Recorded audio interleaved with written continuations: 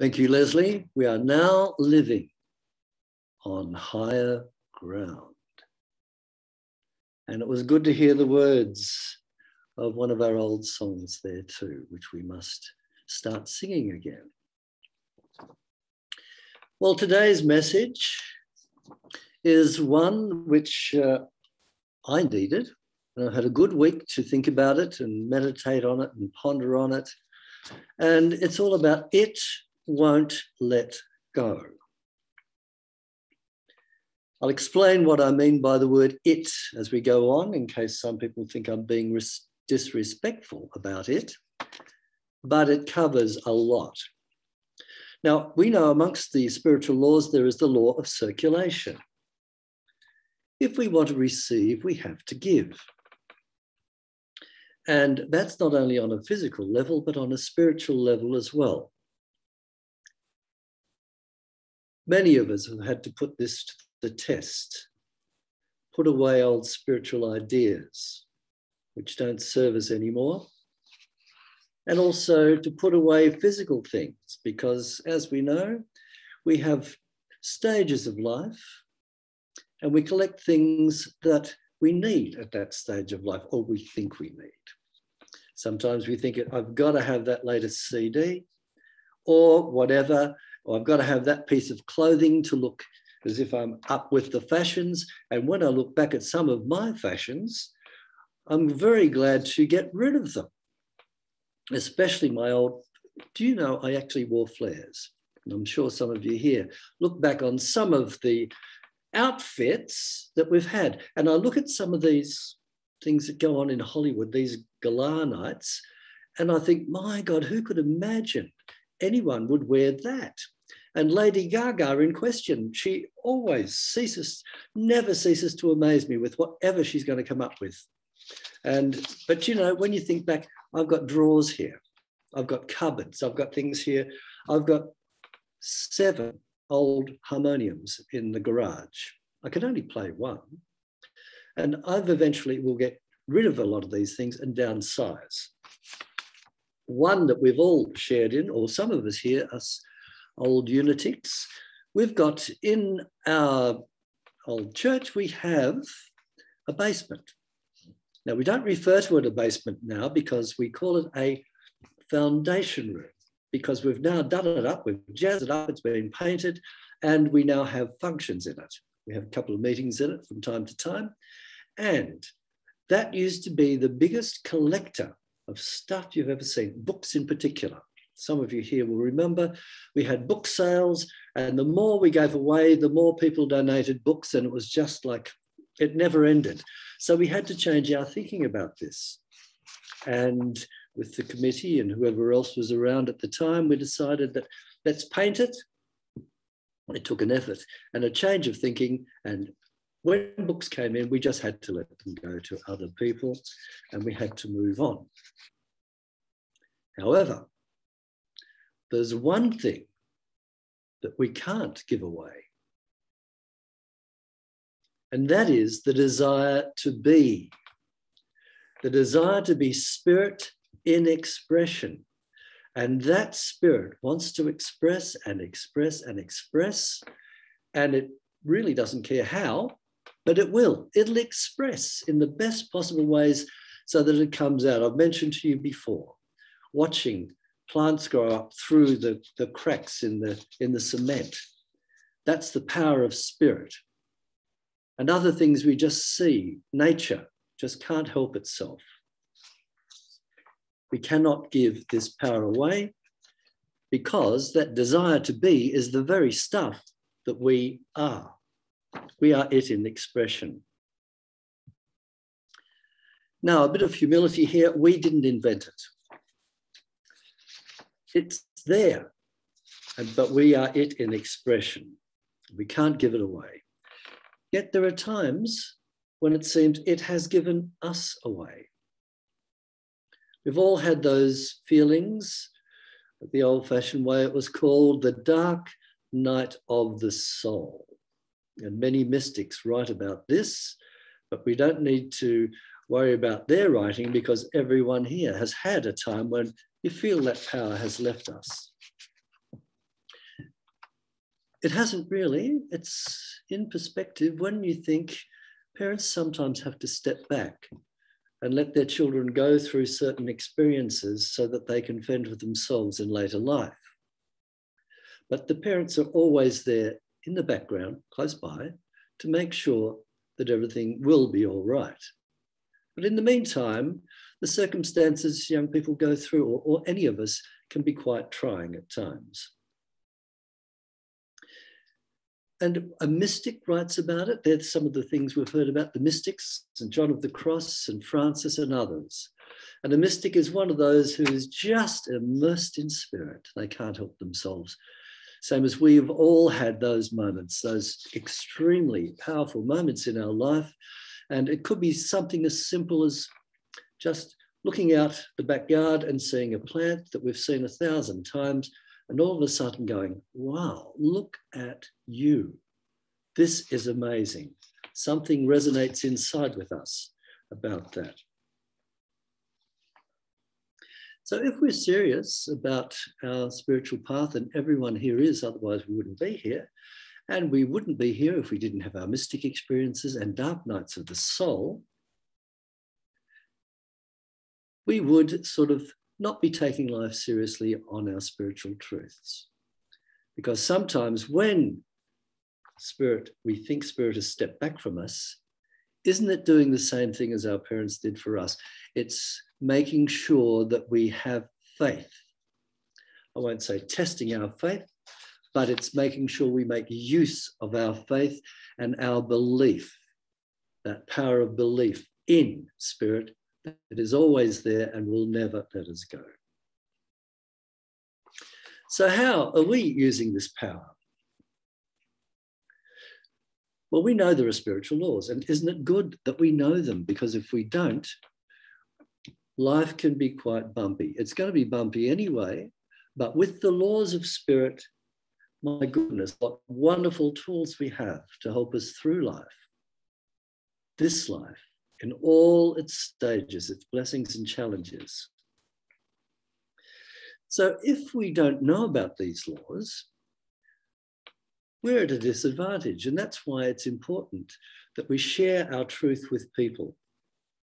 And I'm looking forward to, when we get back, to having workshops and other things like that, and teaching people and discussing with people these spiritual laws. There's only a few, but they're so powerful. And if we break the laws, we're not punished by God or some stern old man in heaven. We're punished by our misuse of the law. That's all. But even then, there's a blessing. If we have learnt the lesson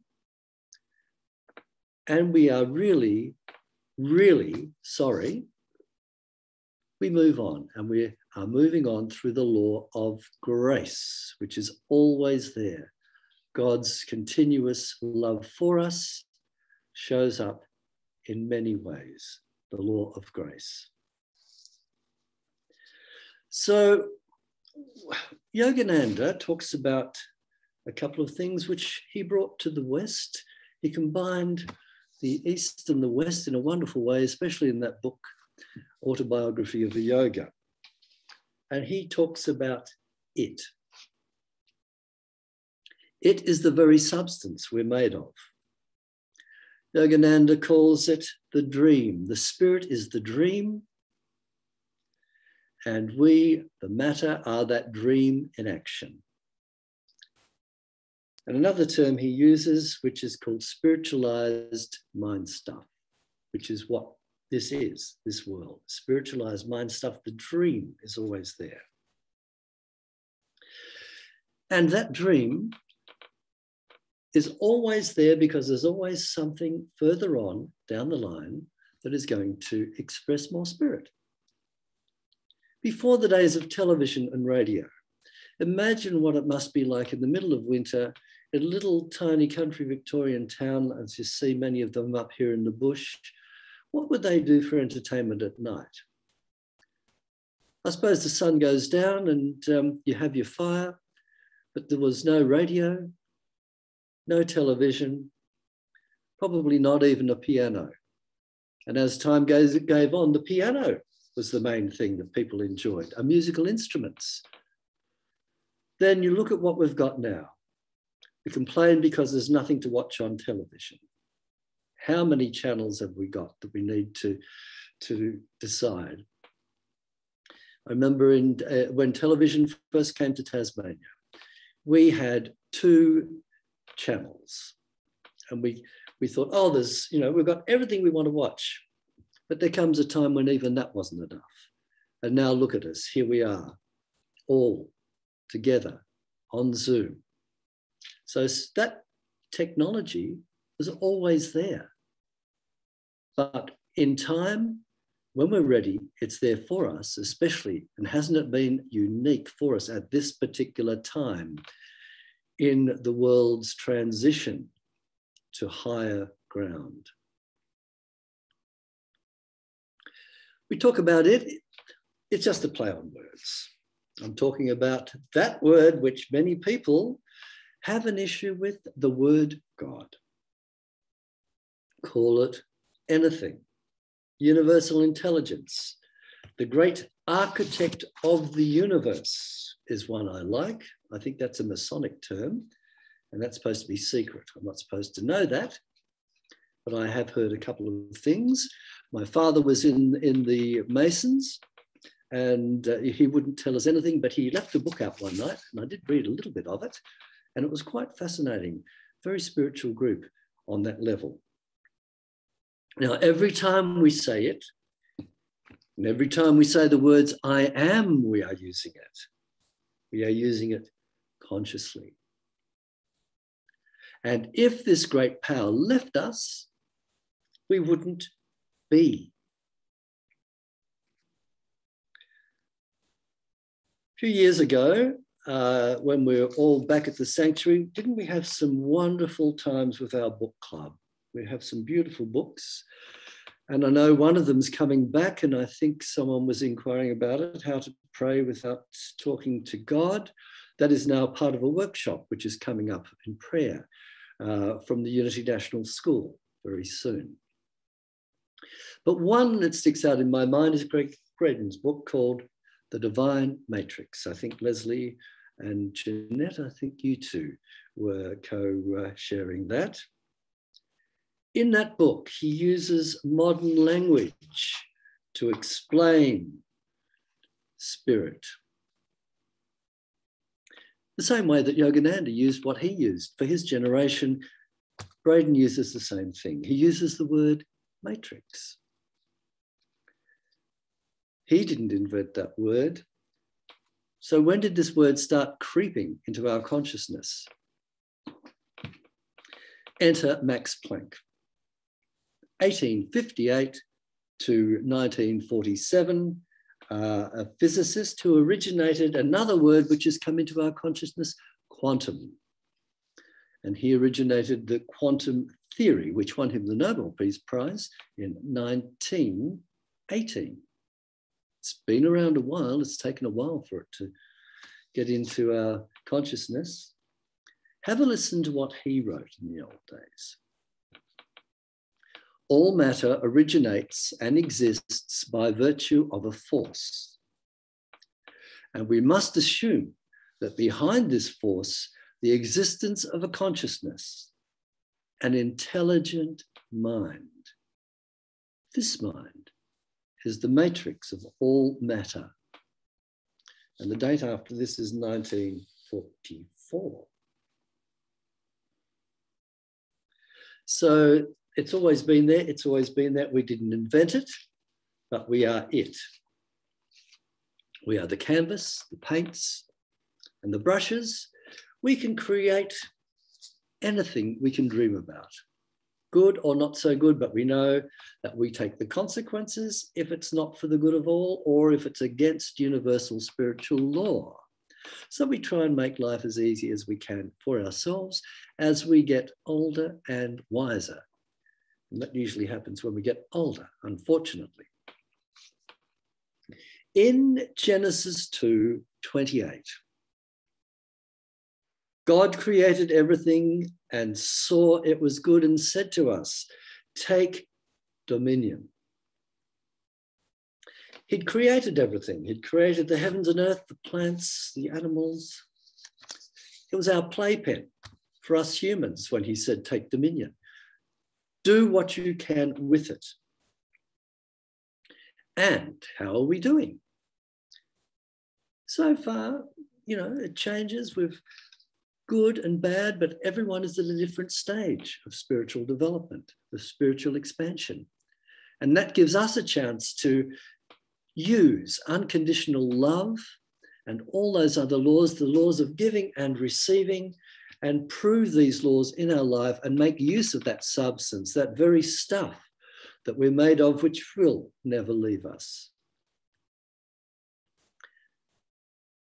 I like in the Divine Matrix where Braden talks about the two. He explains the old and the new in today's speak. Same as what Yogananda did, as I said before. Having been brought up in the Methodist Church, in the Sunday school, I had the old King James Bible and took the names and the stories of the Bible literally. Well, the time has come to embrace science and spirituality. It's the same thing, that old song. Everything old is new again. It's just a different name for different stuff. What religions called spirit, science calls energy, consciousness, and matter. Looking back over the names and cultures, there's been some great ones. The Buddhists envision it as a net spreading out in all directions. It spreading out in all directions. The Hopi Indians, this is a good one. A spider grandmother who spun a web connecting all things. How figurative is that? The Chinese used to call it the Tao, the way. The others, Allah, Buddha, Krishna, Shiva. Now we're up to conscious and intelligent mind and the quantum theory. But regardless of the names, it's the belief and feeling behind the names that we use to create its power, to invoke its power. One of the epiphanies in Braden shares with us is well known to many fellow travelers on the path. Feeling is the language that speaks to the divine matrix. Feeling. And when we pray, feel as though our goal is accomplished and our prayer is already answered. It is done unto us as our belief. That feeling behind the belief, it is all there waiting to be demonstrated. This is much clearer than the King James Bible version, which says from Matthew 5, verse 8, "Blessed are the pure in heart, for they shall see God." Some people can understand that, but with the new generations and the society now becoming more cosmopolitan and international, I'd like to think we can clear the terminology up a bit, and we are. Spiritual groups, not necessarily religious groups, often refer to the heart as the feeling body, because the universal matrix senses our vibration. We feel people's vibration, all of us. We wouldn't be here if we didn't. We're all intuitive, wonderful people. And how many times have we gone into a room and thought, don't like this room? Or you go in there where something has been said and you feel awkward because you feel as if they were talking about you. Other times you might walk into a room, you might be feeling down and you walk into a room and you're lifted up. That feeling is there. So we know that prayer is more than just the words we say between our Father and Amen. Every thought with feeling is a prayer. There's our song again. Our thoughts are prayers, but with feeling. So positive thoughts won't mask a fearful vibration. And affirmations and denials are practical ways to help us to gain that positive vibration. So to sum up, time's moving on. Let's have a look. I recommend the book by Unity Minister Ellen Davenport, which is called The Unity 5 Principles. It's got all about the spiritual laws in it, and it's got a lot about it in modern speak. And the Unity 5 Principles are condensed from the ancient wisdom, New Thought, we call it. They provide a great guide for our daily living and our inner life.